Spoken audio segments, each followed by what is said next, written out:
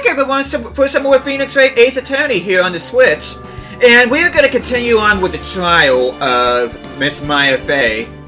And we heard the testimony of our first witness, which happened to be Detective Dick Gumshoe. And today, well, before I continue on, we did learn that there was a possibility that Mia Fey could have written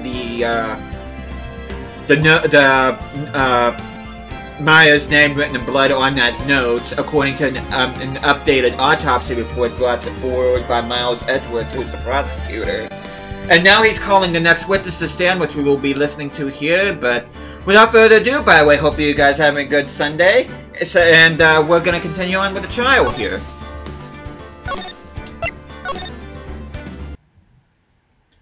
The prosecution would like to call its next witness. This poor innocent girl saw the murder with her own eyes.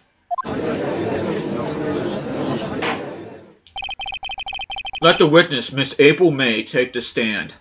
Oh, this ought to be good. Exactly what part of her is innocent? Oh gosh. Oh my gosh. I am not ready for this. Witness, your name, please. Why are you not asking for her occupation there, Edgeworth? April May, at your service, Rick.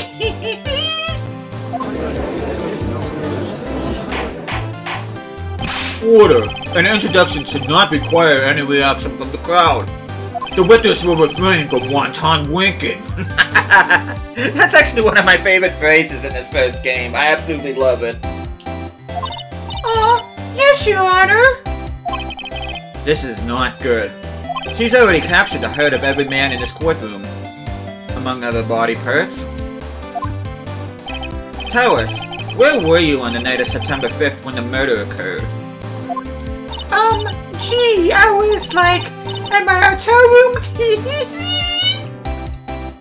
I checked it right in after lunch. And this hotel is directly across from the Fay & Company law offices? That's right, big boy. Please testify to the court about what you saw. Witness testimony. Witnesses' accounts. It was like 9 o'clock at night. I looked out the window, you know.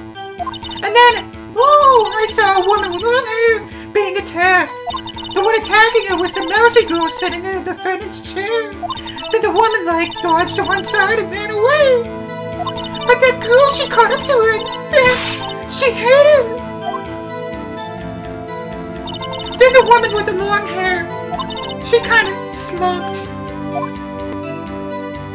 The end. That's how I saw it. Every little bitsy witsy.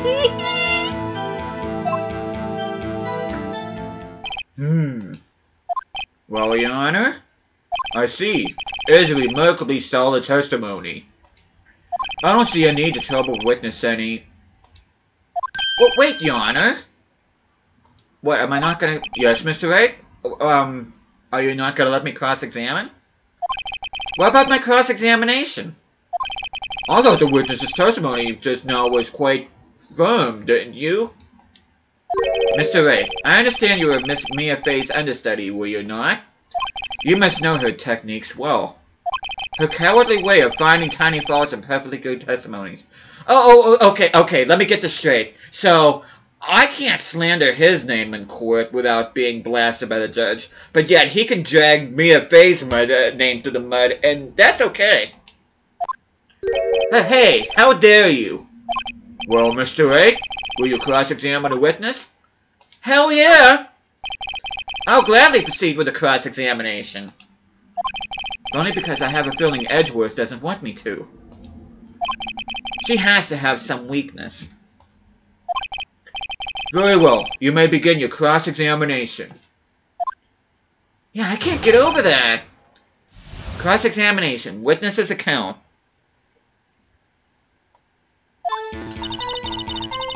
It was like 9 o'clock at night. I looked out the window, you know. Yeah, I'm reading in a normal way. I'm not doing her voice for the cross-examination.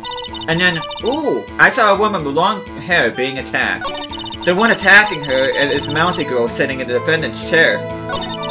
Then the woman, like, dodged to one side and ran away. Excuse me. But that girl, she caught up to her and she hit her. That's it? Nothing really jumps out as a contradiction. There's gotta be something in there somewhere. Maybe I'd better just press her on the facts a bit. Actually, let me save first. I'm not gonna make the same mistake that I did in the last episode. I'm saving this. Okay. And then, ooh, I saw a woman with long hair being attacked. The one attacking her was a mousy girl sitting in the defendant's chair.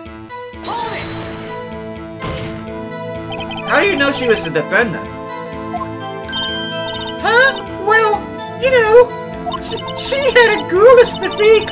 Women know these things. Look, I just know, okay? Whee! There was only one person at the scene of the crime with a short, girlish figure. The testimony is bulletproof, Your Honor. He's right. I'm not gonna say he's right. I question the testimony. Hold on a minute. That testimony stinks. What? Miss May, I'm willing to bet that you saw nothing or you're lying. Oh, she's lying. Are you telling the truth? Did you really see the defendant? Oh, that face though. Holy hell.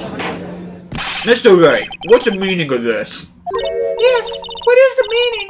Somebody tell me, because I'm clueless about this, I mean. Okay.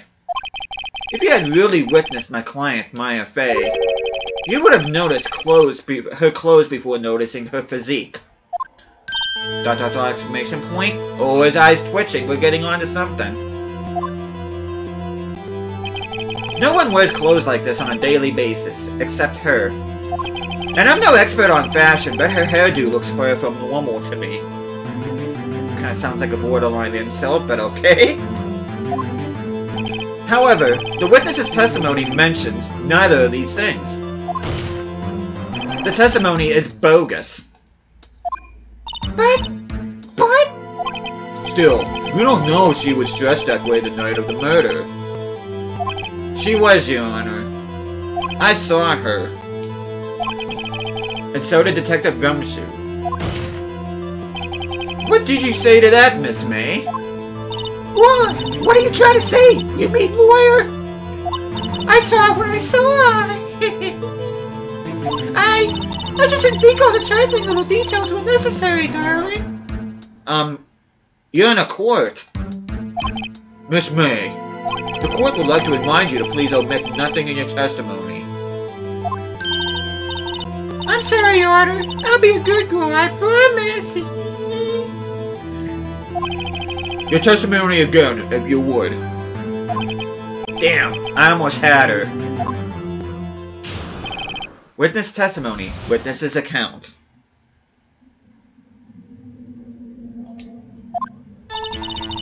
I did see everything! I did! The victim, the woman, the dodge, the first attack, ran off to the right. Then the girl in the hippie clothes ran after her. And she hit her with that weapon. I saw it. I did. That clock. The kind of statuary clock. The thinker, I think. Whoa. How does she know it's a clock? Well, does the accuracy of my report not startle you?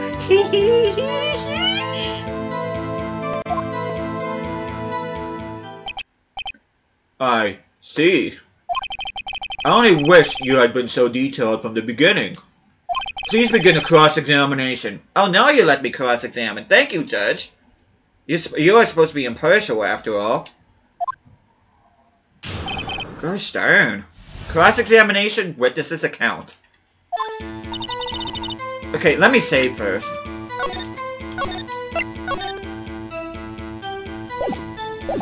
I did see everything. I did.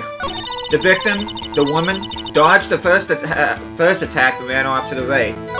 Then the girl in the hippie clothes ran after her, and she hit her with that weapon. I saw it. I did. That clock, the kind of statuary clock. The thinker, I think. Okay.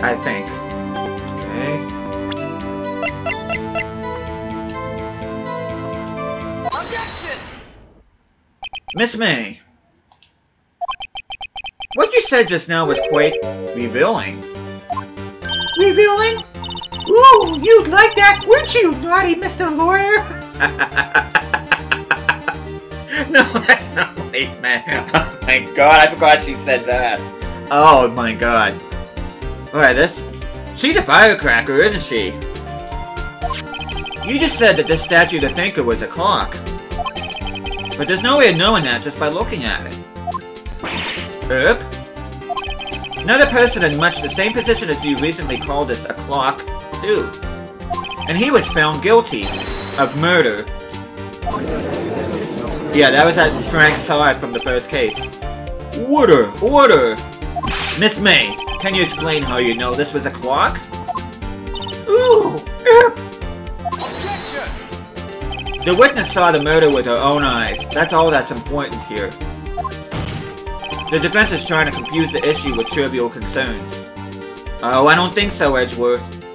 Yes, of course. You will withdraw your question, Mr. Wright. Objection! No, I'm not going to withdraw that. The questions are all I have, Your Honor. And as you may recall, I've caught murderers with these questions before. Well, only once. ... Come on, Judge, be a little bit fair here. Objection sustained. You may continue to question the witness. Whew, that was close. If he stopped me there, the trial would be over. Huh? What happens now? What happens now is you answer my question. How did you know it was a clock? What? That's... because I heard it? Yes, I heard it say the time. So, you've been to the law office of Fay and Company. No! Hey, I didn't say that! Why would I go there? I heard it from my hotel room! The law office of Fay and Company, where the murder took place, is very close to the hotel. She could easily have heard the clock. Ah! But would she have had now? I think we have something that can prove that she did not. Well, Mr. Wright, are you satisfied? Hell no. No, Your Honor. I can't give up now. I'm not satisfied because she couldn't have heard it, or it couldn't have rung. Well, it's not that the law office was close to the hotel. It's not the fact that she couldn't have heard it. But if you remember from the very beginning of this case, Mia was holding a piece of evidence inside the clock. And she said that she took all the guts and that out of it, so there's no way it could have rung. So I'm gonna pick it couldn't have rung. Your Honor, members of the court. It is inconceivable that clock in question rang. It's empty, it's broken, or the batteries are dead. And I just said it's because she took the guts out of it, that it's because it's empty. That clock is missing its clockwork.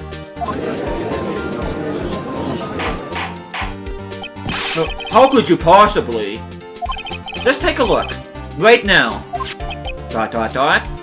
Oh! See anything interesting, Your Honor? It is as the defense says. This clock is missing its clockwork. It's quite empty. Well. Mr. Wright, would you care to explain to the court the meaning of this? It is as you can see. The clock was empty. It couldn't have rung. Therefore, this witness is a big fat liar! Fat? Well, Miss May? Tisk tisk. Oh god. Question mark.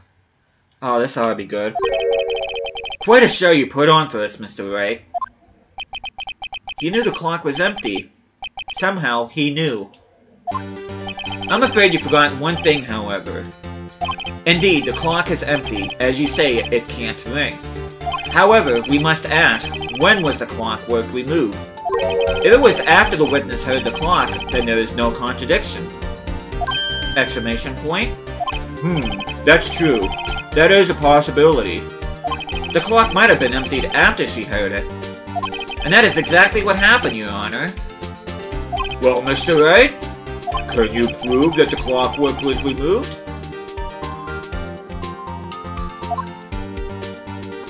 Oh, impossible, of course.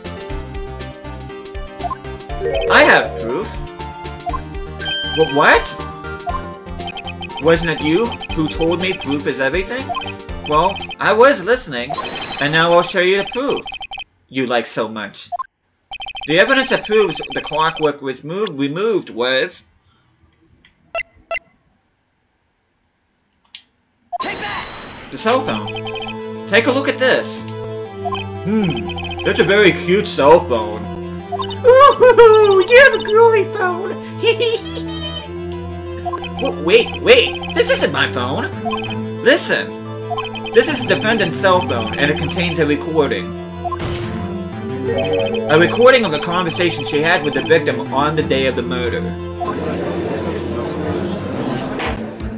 Order! The defendant's cell phone? This wasn't brought to my attention. Oh, he mad. Perhaps Detective Gumshoe overlooked it? Good detective better remember he's up for evaluation soon. I gotta say, I'm starting to feel bad for the big fella. Let's hear the conversation. Beep. ... So you just want me to hold it onto the thinker for you then? If you could. I should probably tell you, the clock isn't talking right now. Huh? It's not working? That's lame. I had to take the clockwork out. Sorry. ... September 5th, 9:27 a.m. Beep. Your Honor, I think this makes it clear the clockwork was already gone by the time this was recorded. Which was well before the witness even arrived at the hotel.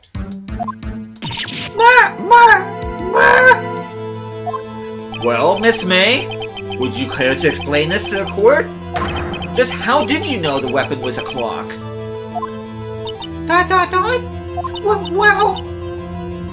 Well, isn't it obvious?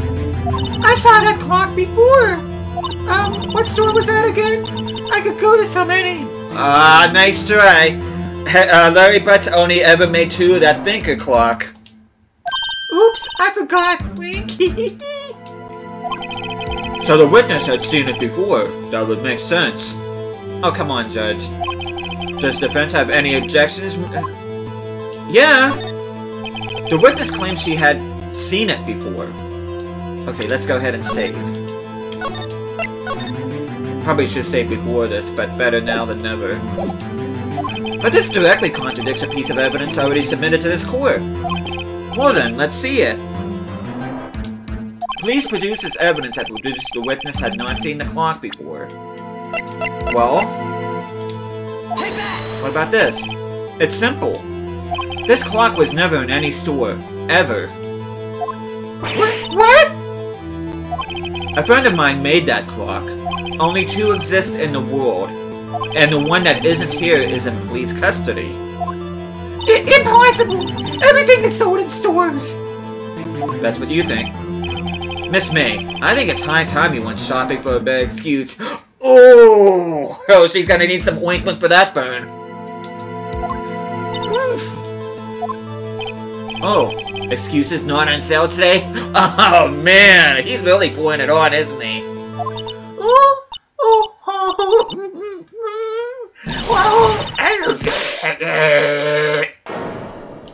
Holy crap. Whoa! What is it to you, porcupine head? That stupid clock doesn't matter, okay? She did it, and she should die for it. Die! Wow! Okay, that's nightmare fuel right there. Whoa! Let's not get ahead of ourselves. This is a courtroom of law, and the witness will remain calm.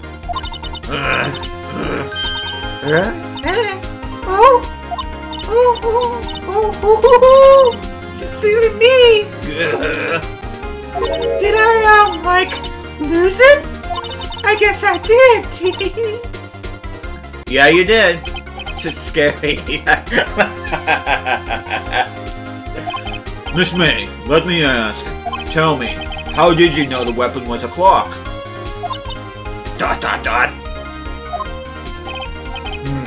Oh dear. Does the defense have an opinion on this behavior? Oh, you don't want to hear my behavior. It's not PG-13 rated, that's for sure. Okay, this is it. Yes, Your Honor. Allow me to explain how I see the truth of the matter. Miss April May, you knew the weapon was a clock because...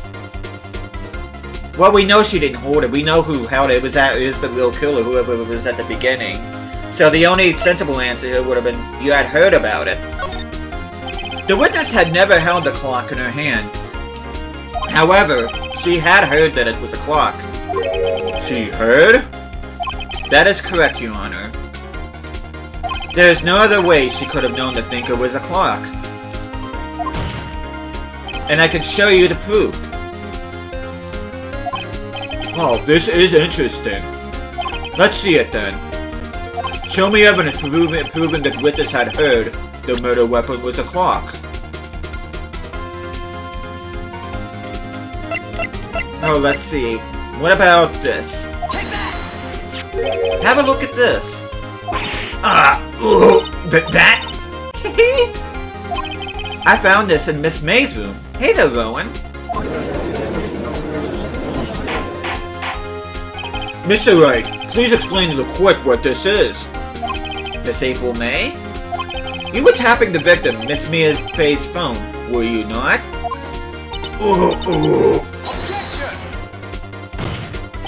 Your Honor, this is irrelevant. I'm not entirely sure that it is. Objection overruled. Thank you, Judge. It troubles me that our witness was in possession of a wiretap. This is outrageous. Does the defense truly claim that the witness was tapping her phone? Absolutely. Even if that was the case, which is not, you still have to prove one thing. Did the victim ever say that the weapon was a clock on the phone? Can you prove that? I think not. Oh yeah? Oh, I think I can. It's simple. What? Here's my proof. The proof that the victim said on the phone that the weapon was a clock is, well, her cell phone. I present the defendant's cell phone. Yes, we've seen that. Listen once more to the conversation between the defendant and the victim. Beep. ... Mia, what's up? You haven't called in a while. Well, actually, there's something I want you to hold on to for me. Again? What's it this time? It's a clock. It's made to look like that statue, the thinker, and it tells you the time. ... Miss April May, you used a wiretap to listen to this conversation. That's how you knew the thinker was a clock. Am I wrong? Objection! Your Honor, this is ridiculous. Your Honor, look at the witness's face. Does she seem amused at you? The defense demands an answer.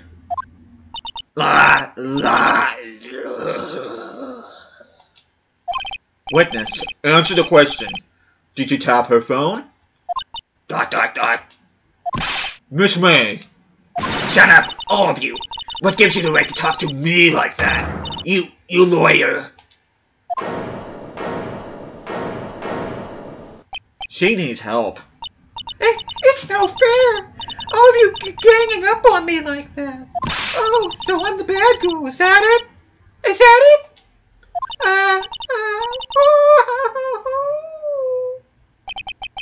That did it. The court's seen the real Miss April May now. Oh, what a show she's putting on, I'll tell you what. Now to deal the final blow. I think it's pretty clear why she wired... well, not really, though. I mean, she clearly had the wiretap, though. We really don't know why, but I don't think that's really important why she had the wiretap. But I'm just gonna give it to her straight. You did it, didn't you? Miss May. What is it, you little shrimp?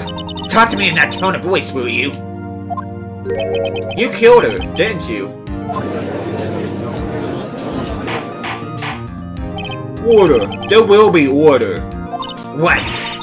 How can you possibly say that? Are you mad?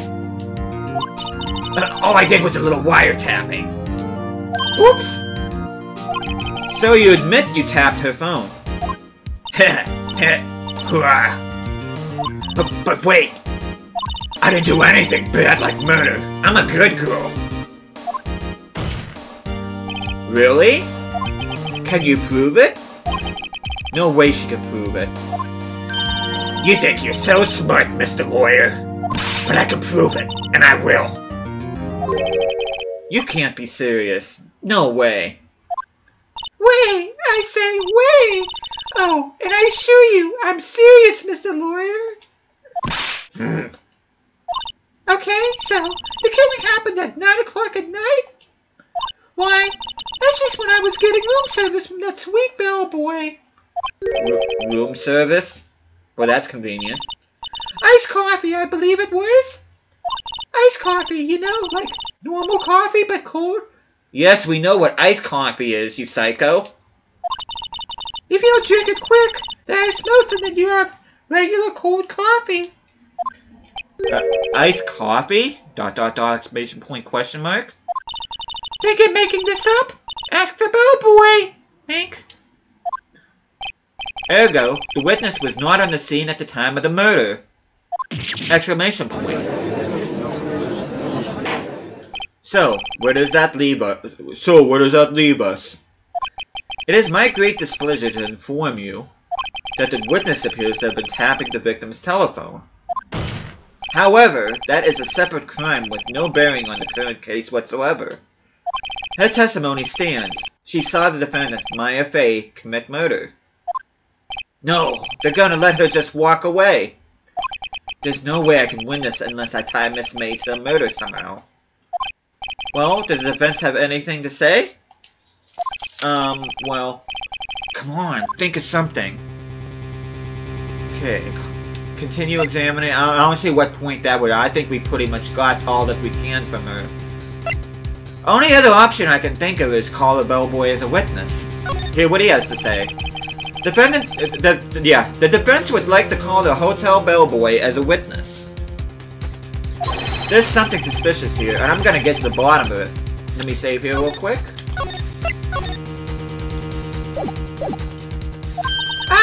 I think you've sunken quite low enough already. I object to calling the bellboy. Well, why? What's your reason? Because I hold that the wiretapping had nothing to do with the killing. ... exclamation point. However, if you agree to one condition, I'll consent to calling this witness. Condition? If Miss April May's alibi is not called into question after you examine the bellboy, then you will recognize that Miss April May was not the killer, that she is innocent. And thereby, you must also accept the verdict of guilty for Miss Maya Fey. That is my condition. What? Oh, I'd better find something suspicious in that bellboy's testimony. Otherwise, Maya will be declared guilty on the spot. What should I do? Well, we can't give up. I mean, we have to prove that Maya is innocent. So, unfortunately, we're gonna have to accept Edgewood's condition here. Alright, I've got nothing to lose except for, well, everything. Understood. I accept your condition. Humph. Fool. You fell right into my trap. Uh-oh. Wait. Very well. The court calls a hotel bellboy to the stand. Which we'll have to wait until the next video, which will probably be Tuesday, but... yeah, we're gonna call it here. But yeah, that was quite an explosive testimony there by Miss April May. You could definitely tell that she slid off her cracker a long time ago, but yeah, next time in this episode, which like I said will be Tuesday, we'll be hearing what the bellboy has to say, and hopefully we're able to somehow tie Miss April May to the murder of of a blasphemia phase. So, but thank you guys so much for watching this. Hope you guys are enjoying this series. I'll be seeing you guys again next time.